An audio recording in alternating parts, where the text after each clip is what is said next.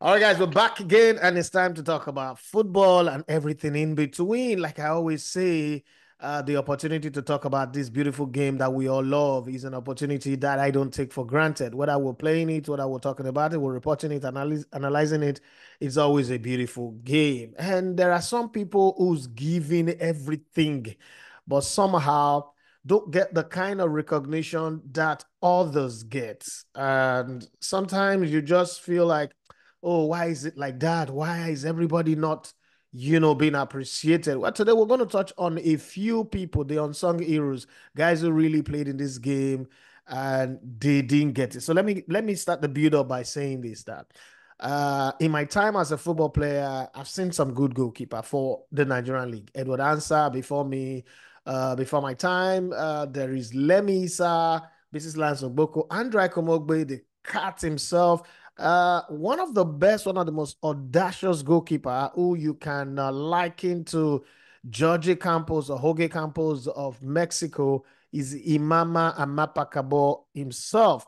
Great guys for those who watch him and for the MPFL fans. Some of people might not know who are these guys that I'm mentioning, but I do know that they were some of the hardest one to beat one-on-one crosses. What's the attribute of a good goalkeeper?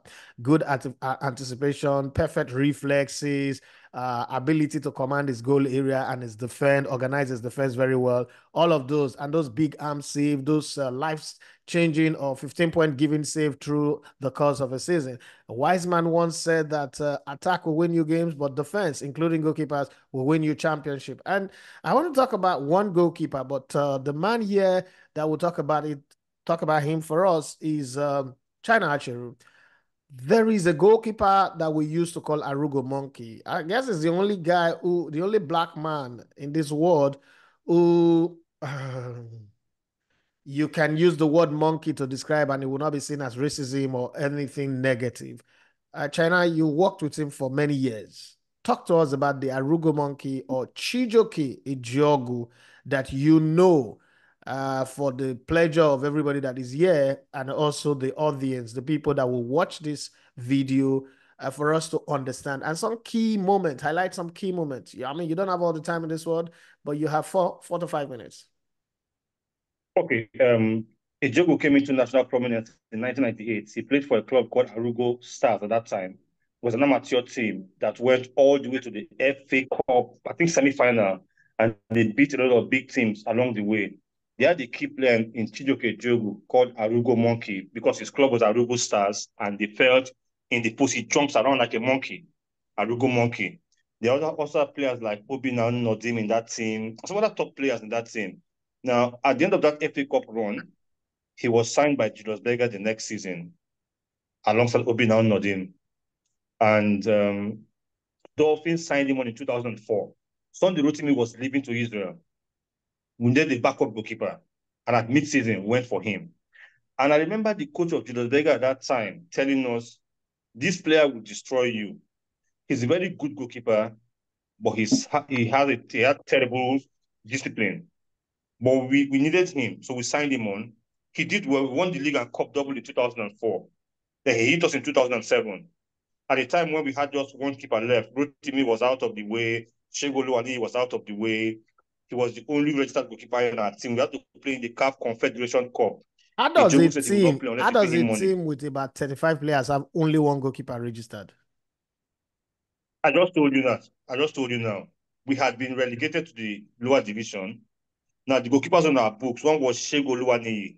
He decided to go back to Rangers because the previous season he was third choice goalkeeper. Not minding the fact that he had a license for the CAF Confederation Cup.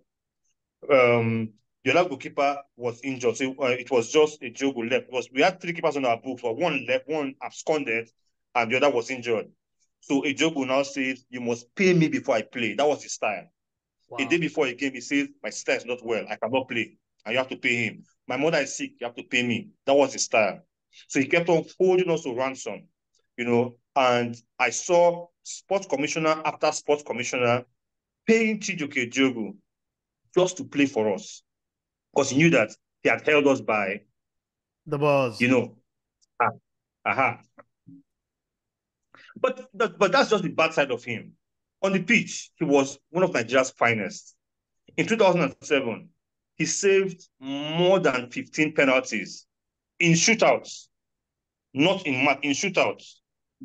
And I'll tell you the most remarkable one was when we Dolphins played in Morocco against Hussein Agada. I've talked about it on this show before, Yes, you have. right? Against Hussein Agada, when with the game 1-1 and straight to penalties, he told the sports commissioner, how much do you pay me for each penalty I saved? And the commissioner is like, I thought he was joking. Okay, I'll pay you $1,000 per penalty you saved. He said, okay, let me see the money. Commissioner counted $5,000. That's all when he used to. He's not a senator. So I'm calling names. And he says, let the captain hold the money. He hands the money over to Godwin, Emma Godwin. And the job goes round to the players. Make on a catch on our own. Make on a score on our own. I go catch my own. Out of 5 kicks, Ejogu saved 4. And that was how Dolphins qualified to the next round. Before then, in the FA Cup round of 32, we played against an amateur side from Katsina State. Game ended goalless. Ejogu saved all 5 kicks. In the Damn. quarterfinal of the FA Cup, we played against Eyimba in the Lorin, ended goalless. Ejogu saved 4 of those kicks. Semi-final. In the semi-final against Sharks, ended 2-2 in Owerri. Ejogu saved 4 penalty kicks, taking us to the final. And the final against Rangers ended in a draw at full time. Ejogu saved 4 penalty kicks. So No, that's and because he was so no, confident, that's it looked 21 like the players penalties were in one. scared of him. Wow. Yes, I remember in the FA Cup semi-final against Sharks, because the Sharks players are really young, and he put the fear of God in them. He gives them the ball and he says, "Oh, but don't waste my time, oh. Bring him, come, I won't catch him." Wow. Very confidently. Oh, but don't waste my time. Bring him, I won't catch him. So Ejogo was that good, but the other side of him was the bad side of him.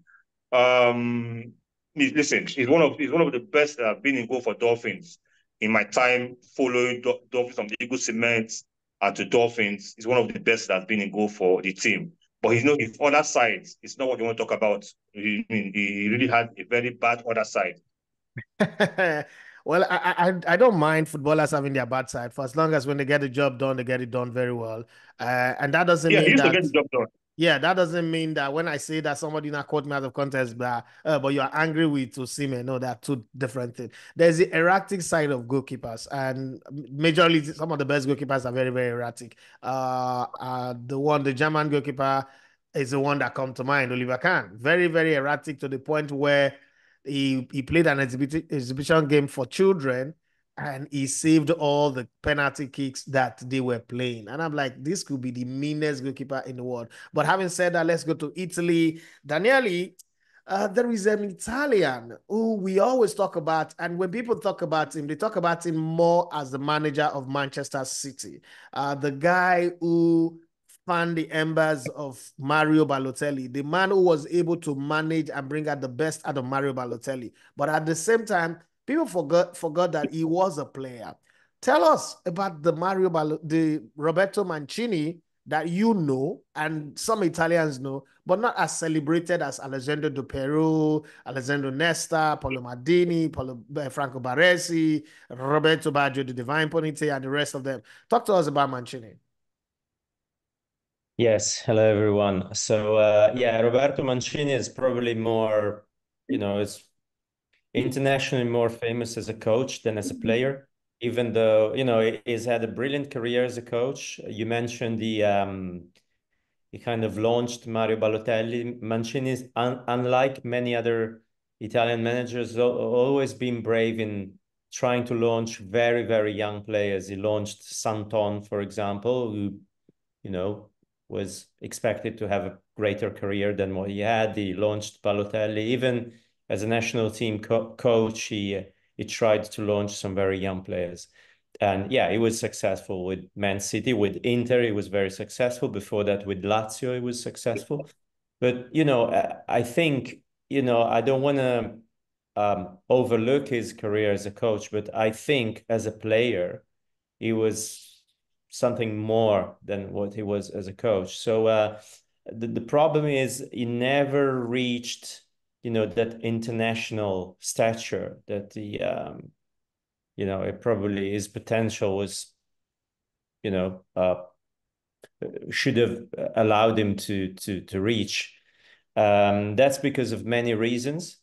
So he was very one of the reasons was his character. He had, especially when he was young, he was considered a prodigy. So I think he scored like 9 goals in Serie A as a 16-year-old or 17-year-old.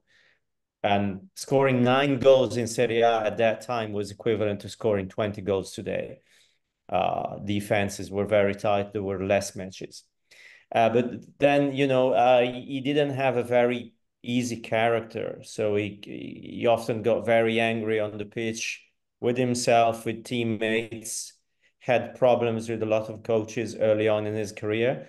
Then things changed. He reached maturity under Vujadin Boskov, and he was playing for Sampdoria. He won the Serie A title, played the Champions League final.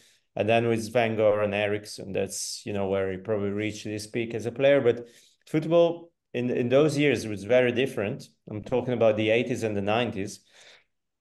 And for example, you couldn't have two number 10s in a team. It was kind of an unwritten rule. So at that time, and the time when Mancini reached his peak, there were some brilliant number 10s in Italian football. One of them you mentioned, probably the best one in Italian history, was Roberto Baggio. And it's such a shame that at that time, the mindset, the mentality was playing with only one number 10, because I think today, what a fantastic couple. They would have been in the starting lineup of every Italian national team, and what a missed opportunity we had there. Because Mancini could play as a number 10, but he could also play as a center forward, as he showed later on in his career. And just to give you a sign, a measure of how good he was, with Mancini on the team, he stayed in Sampdoria for I think 16 years. And as soon as he left, because he signed for Lazio, as soon as he left, within one season, Sampdoria was relegated. So they Yeah. went from going title contenders or almost title contenders to a Serie B team. And Lazio, who hadn't won the Scudetto for 25 years, in his, I think, third year at the club, they won the Scudetto, and he even played as a midfielder. He was so important that Wenger and Eriksson played him as in midfield just to make him play, just to find him a position, because he was so important and so charismatic. So I think it's very important point is how good a player is individually, but how his presence improves the other players around him. And from this point of view, I think facts speak for themselves. Such a shame that is not being considered as good as he actually was. Yeah, so in football, there are quite a few players who make the players around them better than they ordinarily are.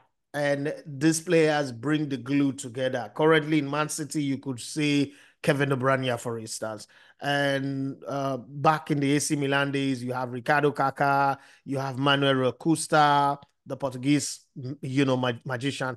You have Vominia Boban at some point in his career as well. Francesco Totti, yeah, but of all these players, let me go to you, Mario. There's a German player who makes everybody around him good, but sometimes people don't even seem to remember if he plays at all. Thomas Muller. We've seen Klinsmann, we've seen Luda Marius, we've seen Mario Sama, we've seen Stefan Effenberg, as terrible as a human being as he is, but it was a fantastic player. Thomas Mueller, what's the thing about him that just kept, he's just quiet.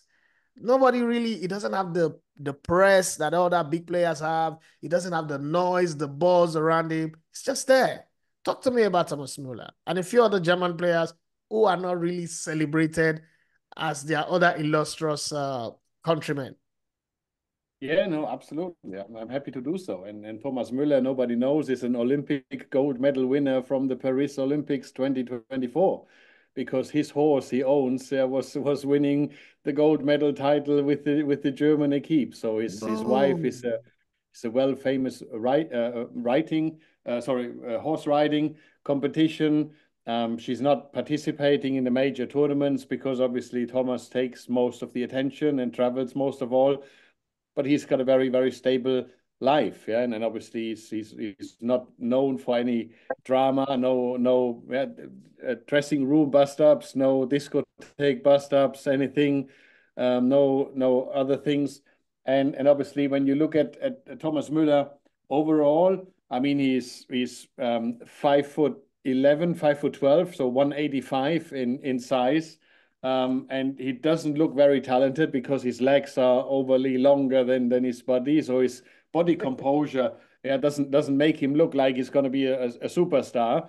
Yeah, but he's obviously one of the most decorated individuals in Germany. I mean, he won 12 German championships with Bayern. He won twice the UEFA Champions League. He's a World Cup winner with Germany. So he's a European champion. So he's won the club championship. So he's really won a lot of titles. But the problem is obviously he never moved. Yeah, he's always like an inventory of FC Bayern, and he's always been there, kind of. He had never been the most talented players, but when the season starts, he's on the right wing. Yeah, who's playing on the right wing? Thomas Müller. Yeah, all the young challengers come into the team. Yeah, trying to being bought by 30, 40, 50 million euros come in, but at the end of the day, who is playing? Thomas Müller, and who is scoring? Thomas Müller. So it's really an incredible talent for me, because obviously when you look at his international career, 130 games for the German national team, 45 goals. That means 1 in 3 he scores. He's got a lot of records, and for me, it's like really a character completely underrated. And obviously because he didn't have an international transfer, he didn't make a lot of time headlines, but he's the most authentic player. When there's post-match interviews here in Germany and Bayern is playing and somebody wants to come to the interview, all the journalists, they ask for Thomas Müller because they get the most honest answer, the most authentic personality. When he didn't play well, when the team didn't play well, he will tell that the team didn't play well. And he's very known and very authentic in all his behavior. So that's why he's become, in the German public, one of the most recognized, one of the most down-to-earth, one of the most authentic, and one of the most beloved football players, even though he plays for Bayern, which is obviously controversy. But if you ask a fan of Dortmund on one of the most authentic football players, Thomas Müller will be always in the top 3. Wow. Let's move to Bobby. Bobby, growing up, we grew up with, first off, our favorite player is a number 10 player. Anybody who wears number 10 is our favorite player. And Pele, Maradona, Zico, Michel Platini, and all that. Bobby, when you were growing up, who was that player that made you fall in love with football? I would say the player that made me fall in love with football has to be Maradona. Yeah, because those days Maradona was the man. Primary school, secondary school, everybody were talking about Maradona. Everybody wanted to be Maradona. Even before people were talking about number 10, JJ, everybody wanted to be Maradona. Though I would say my best player is Pele, but Maradona was the one that got the juices flowing, got us into the game, got us entertained. And which is being controversial too, he brought that aspect to the game and the other side to the game. Always full of intrigue, always full of entertainment. And he was more seen as a team hero, especially with what he did in the 1986 World Cup. Yeah, so Maradona was the man. Maradona was the man.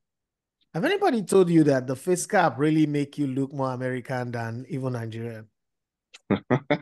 You need to add your ear stud to it, and then you become like one of those agents of the basketball player. Where is Habib? Let's go to Habib now. Habib is a kid, so he obviously will have like yesterday's players. Habib, who made it happen for you? Mbappe. Eh? Mbappe. Mbappe is for my kids. Mbappe is for my kids. I'm not that young, okay, China. Wait, I would like to add something before I mention my favorite player. And okay, Mario before you add, wait, before you add, what are you wearing? Oh, it's a native attire. Today's Friday. Oh, you're looking so couture, dapper, man. You're looking good. Thank you. So Mario mentioned Thomas Muller. Thomas Muller is also one of my favorite players. And Really? one, yeah, and then the Germans invented a word to describe Thomas Muller because of the role he plays. They call him Rami Deuter. I don't know if I'm saying that correctly, Mario. Is Mario still here? No. No, Mario's not Oh, here. okay. Yeah, Rami Deuter, Thomas Muller is very intelligent. It means space operator, someone who understands space, someone who can anticipate space, and someone who can attack space. So yeah, Thomas Thomas Muller is also one of my favorite. But for me, I think one of the most underrated footballer has to be like David Silva. And this is because he came in an era where you had like Spain golden generation. You had the Xavis, you had the Iniestas, you had the Busquets, you had Xabi Alonso, you had Villa. So we had other players where that you could not fully appreciate who David Silva was. David Silva is so good on the ball. He understands how to play in tight spaces. He can play across like the front three. He can play anywhere in the midfield. He's very intelligent. And because he's also a left-footed player, I'm also a left-footed player. He's very, very technically gifted. He can dribble, he can pass. And some of the things that Silva has won, he's also very instrumental in Manchester City. He has won four Premier Leagues, two FA Cups, five Carling Cups. He has also won the Copa del Rey in 2008, where he played with David Silva, part of that Valencia team that played in that played. And he also went back to Real Sociedad and he also won the Copa del Rey. And he has won the World Cup. He has won the Euros in 2008, in 2013. And he also scored in the final against Italy. Daniele can also attest to that. He opened like the opening goal against Italy in the Euro 2012 final with a brilliant header. So he's very, very, very gifted. He understands like football, like his brain is beyond like his peers. And during the documentary where they were doing like cities documentary and Guardiola was doing like training sessions, and whenever David Silva got the ball, that all Guardiola could say was like, David, do the attacking, because he knows like David Silva can initiate like attacking plays from deep. He's such a brilliant footballer, and I feel like we should give him more kudos and more flowers. He's so underrated, and if he was playing during this time, like this time, I think he would be given more praises and more appreciation. Yeah, I agree with you on that one. Quite a few other players for notable mention. Pablo Aimar. I think Pablo Aimar doesn't get the credit that he deserves. The kind of football he plays. Gasca Mendieta as well doesn't get the credit that he deserves. Xabi Alonso also didn't get the credit, even though, I mean, there were seasons where he was not as consistent as he should be. Another player is Santi Cazorla. I don't think he got the credit that he deserved for the kind of the quality of football that he played, as well as Paul Scholes. I mean, people talk about Paul Scholes and they just say, oh, part of the golden generation of England. I thought that his ability to touch the ball, the finesse with which he touches the ball, the way he hits it. I mean, he's a little man, he's a pint man, a pint-sized man, a rocket. Yeah, but the way he plays, the technicalities with which he hits the ball is incredible. And another guy, I mean, people say, oh, you talk too much about him, but Steven Gerrard, I think that one of the things about Steven Gerrard that I love is if you ask me today, what is the wing, the position of Steven Gerrard? I don't know. He could sit in front of the center back and hustle the opposition, gets the ball, distribute a pass. He could play it short, he could play it long, he could, do a 360 degrees against the opposition. He works from the blast of the whistle to the final whistle. He leads, he's commanding, covers every blade of grass. And then other players like Clarence Seedorf, who I think also for the kind of titles that he won everywhere he goes, I think Clarence Seedorf is the man with the Midas touch in football because everywhere he goes, he wins the Champions League, he wins something, he makes the team tick, he makes the team better, the way he walk, Edgar Davids as well, even though in some places he didn't do well, like when he went to the Premier League. But then all these players are players that get notable mention from me. Now, having said that, let's switch a bit. There are matches coming up over the weekend.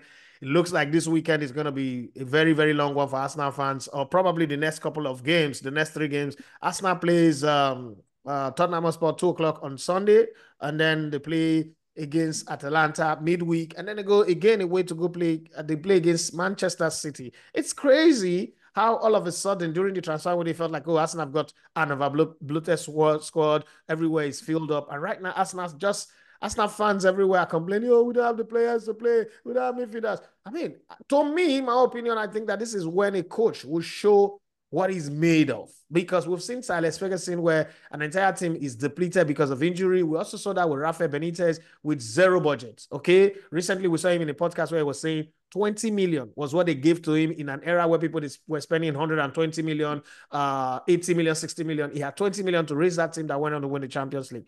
Bobby, let me start with you here.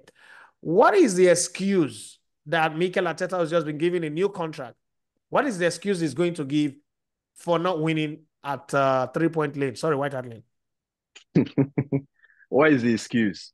And the obvious excuse would be injuries. That would be the obvious excuse. Would it be But acceptable? from what? No, it shouldn't be acceptable because from what he has, he should be able to mold a squad that can beat Tottenham. Tottenham are there for the taking. Forget about yes, Arsenal is missing Odegaard. They could be missing Calafiori, Declan Rice, but they have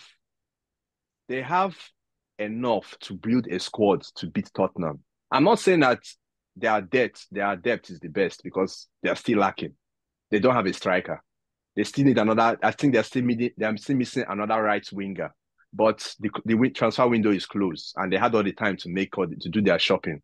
So right now, this is where his technical Arteta's technical and tactical ability comes into play. So he can mold a squad that can beat Tottenham. Tottenham are not they are not a solid team to me. They leave spaces in behind. Say it. They are shit. Say it. They're shit. They've always been shit. They've always been shit. Good. They have a defense. They keep leave spaces behind. They're not clinical. They have a central defender, Romero, who always gets lost up front. So they are there. There's no excuse for Arteta. He has to win this game. This is the game you used to know. If you're serious for the title, these are the games you should win. Bobby, thank you very much for that. But let me go to Habib. Habib, Manchester United played their easiest game. As a matter of fact, it is Manchester United versus FC Taraba, this weekend. That's like the easiest game. Manchester United loses this game. God forbid, but God doesn't forbid anything. He allows everything to happen. Manchester United loses this game. Should we start typing the sack letter? I think it's sack letter should have been typed like as immediately Ten Hag finished the season last season. It should have been typed, just handed over to him. Just thank you for what you've done. Goodbye. Gracias. And God bless. That's when they should, young people are mean. Young people are mean, Sha. That's when they should have given him the sack. But whatever he's doing now is just, I think it's practically just delaying when he's going to get the sack. I think Eric Ten Hag will still be sacked by this season. So this is an easy game for Manchester United. They should win on paper. Knock on wood. They should win. But we know Manchester United this season, they've not been playing well. They've not been scoring goals, which is very important. They've not been defending well, and they leave too much space between their attack and their defense, especially in midfield. Like Bobby would say, sandwich donut of a midfield. But this is a game where you expect them to win. But we know Manchester United under we must talk about General Ugarte is coming. Is playing 50 million General Ugarte, better than Zidane, better than Jesus Christ. The best thing to have ever happened is Jesus carried the cross from Owerri to Calvary. Man United, really? Come on. Using your words, you would think Ugarte is going to start, but I think he's going to. He won't start. He's not starting. He won't start. Eric Ten Hag was asked yesterday. He was like, "What of Ugarte? Is he going to start?" He played for Uruguay, and basically he replied, "Oh, Ugarte came in yesterday while other players came in on Wednesday." So he's already giving hints that Ugarte is not going to start against Southampton. So until they beat him, until he loses the game, he will understand. Well, let me go to Italy. Daniele, what are we to expect this weekend? The whole dust of transfer rumors, this one.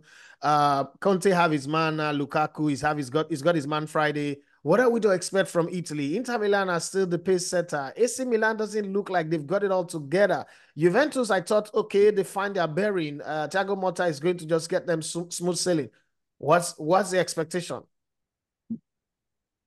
Yeah, I think it's an interesting weekend because now the transfer market has finally closed, and there have been 2 weeks, yes, with national breaks, but there have been 2 weeks for coaches and clubs and players to get their head around things. And yeah, it's going to be interesting because I think AC Milan are playing Venezia at home. So Venezia are, not exactly a, title contender. Okay. So they have a chance and they can't miss that chance of winning that game. I think otherwise the AC Milan coach might be in trouble, Fonseca. Juventus are playing in Empoli, which is, Empoli are never a big team, but it's always difficult to make points to come out of the Empoli Stadium with a win.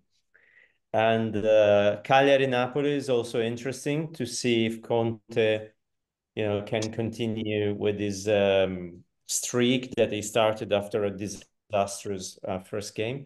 And I'm very curious to see what will happen in Bergamo between Atalanta and Fiorentina, because yes, Atalanta might already be thinking about the Champions League, but they've really gathered too little in the first three matches. I would have expected Atalanta to be, there in the top 3 or 4, but they only had one victory and 2 defeats, and they're playing with Fiorentina at home. So it's going to be a very testing match for them. Fiorentina are also hungry for points, and Inter are playing in Monza. Monza, the past 2 seasons were a good team. This year, I think it's still unclear. They found a very good player in Daniel Maldini, Paolo Maldini's son. But yeah, I think, my guess is that Inter will come out of this weekend being top of the league. But it's just a guess.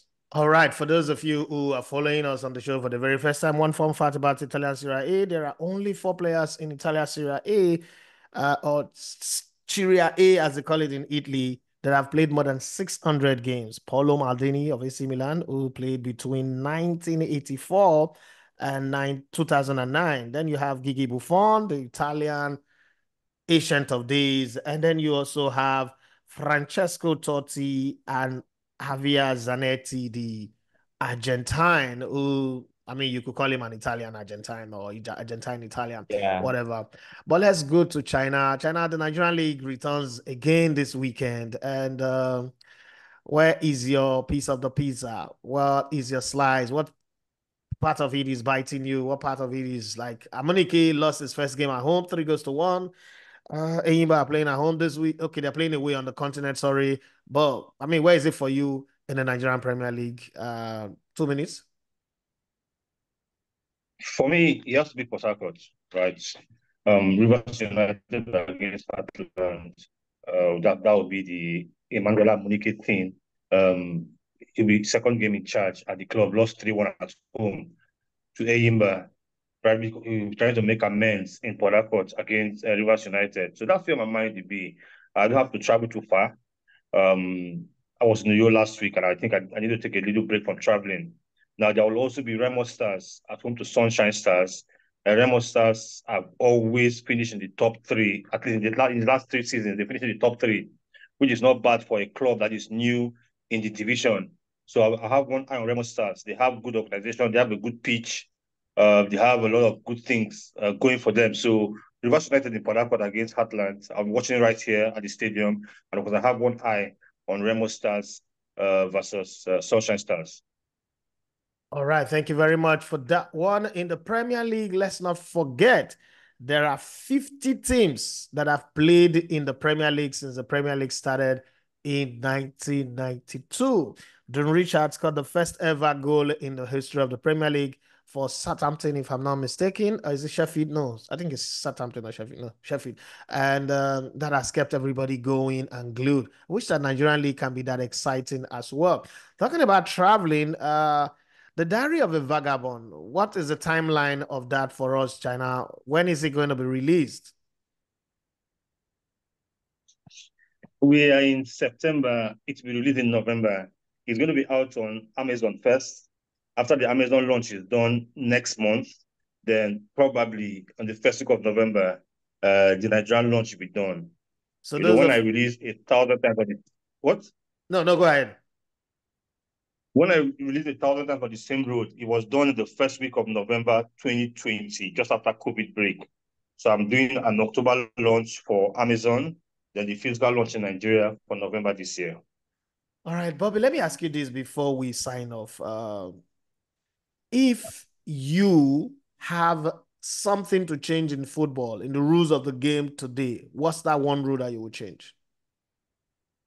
The handball rule, because it's too hazy. It's not clear. It's not clear. I think that is one of the most controversial rules in football right now. Not even the offside, the handball rule. That's the one I would change. Abib, which rule would you change? Yeah, I think it will also be. I think I will agree with Bobby too. Also, the handball rule and First also time on offside. a two agree on something. Yeah. Daniele, what would you change if you have the powers to change the rules of the game? I would limit VAR and give the coaches the opportunity to challenge like they do in the NFL. I think it's that would be an idea. Wow, that would be interesting. That's an You interesting. want to Americanize the sport? No, to but be interesting. It would be interesting because Arteta would have challenged that red card to. I mean, there's a whole lot of things that you will be able to challenge. I think Imagine Mourinho. Arsene Wenger, please take Yes, this to but IFAB. in the NFL, they're given a limited amount of A limit, challenge. yeah, it's a limit amount. So you know It's how like to tennis use too. you know how to use your challenge. It's a good one. China, what will you change? 5 seconds. Nothing. You like I it the like way it football as is? it is right now. Too many changes, yes. Let's enjoy it as it is right now. I would change the Liverpool always be offside. different. I would change the offside rules. If your hand as a player is ahead of the opposition, that's not an offside because there is nothing your hand does in the run of play. It doesn't do anything. Your hand will not play the ball. Your hand will not touch the ball and then it be counted as a goal. That I would change. To say that somebody is marginally offside because of the tip of his finger or the hand, the whole hand is in an outside position, it doesn't make sense to me. It is football. Well, it's on that note that we wrap up today's edition